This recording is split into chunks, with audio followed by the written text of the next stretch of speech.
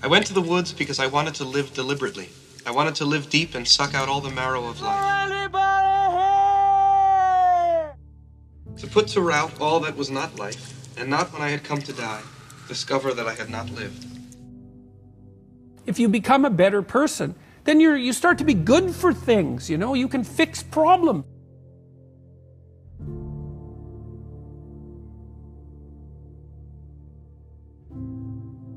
There are going to be plenty of times in your life when you're not happy. There might be years. And so it's a shallow boat in a very rough ocean.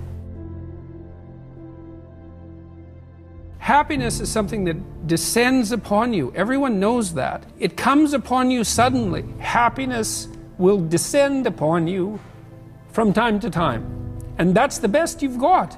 And then also perhaps during sorrowful times, or worse, evil times. People that are depressed are just realistically reacting to a crummy circumstance in their life. Realistic reaction to a bad spot in their life. The fact that you've strengthened your character and that you're aiming at the highest that you can conceptualize, that'll give you the moral fortitude to endure without becoming corrupted during those times, and to be someone who can be relied upon in a crisis.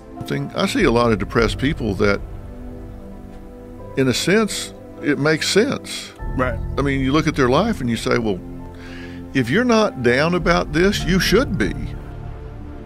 Let's have a dream which isn't under control.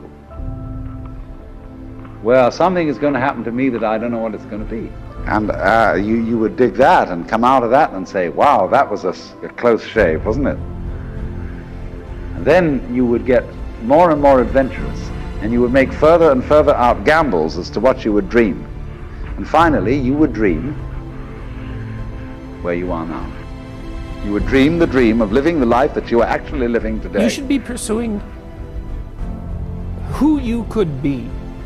That'd be the first thing. It's like, because you're not who you could be, and you know it. You have guilt and shame and regret. Say, what are you reacting to that you're depressed about?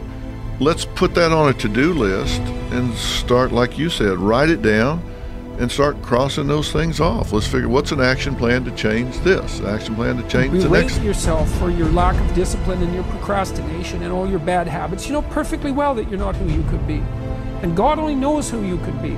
And so that's who you should be that's what you should be striving for. Pain is a motivator. Pain is not necessarily always bad. If you're in pain, it's going to motivate you to move, to change something. And to mask that with drugs, to dull that pain with drugs, is not necessarily a good thing. It's Murphy's Law. When things go wrong, they always seem to happen at once, and they just compound on top of each other, and they all hit you at the same time. Is there any justifiable reason for my heart being broken? Is there any purpose in my pain? Can you contextualize my crisis? Can you make sense out of my sadness? Or did I just go through all of that for nothing? That doesn't mean give up. In fact, it means the opposite. It means it's time for you to fight harder, to dig in. It means it's time for you to go on the war path. And that starts with one of the fundamental laws of combat leadership: prioritize and execute. What's the biggest problem? What's causing the most stress? Be attempting to formulate some conception of the highest good that you can conceive of, that you can articulate. Because why not aim for that? It's like your life is short and it's troublesome. And perhaps you need to do something worthwhile with it. And if so, then you should do the most worthwhile thing. And you should figure out what that is for you.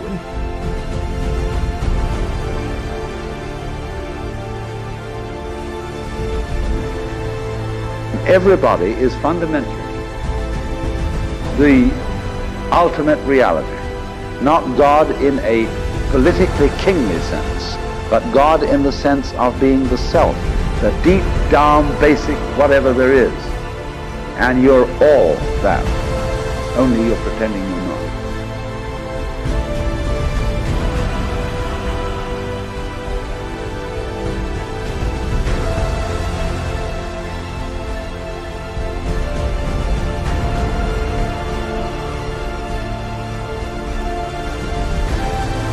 Why did you let me discover a purpose that gave me so much pain?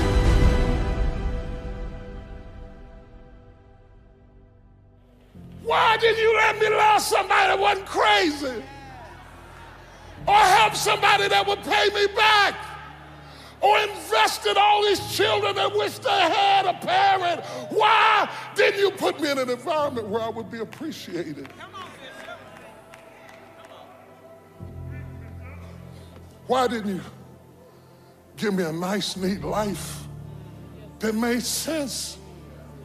Why is my life so complicated?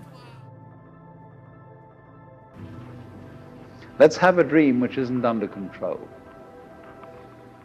Well, something is going to happen to me that I don't know what it's going to be. You would dream the dream of living the life that you are actually living today.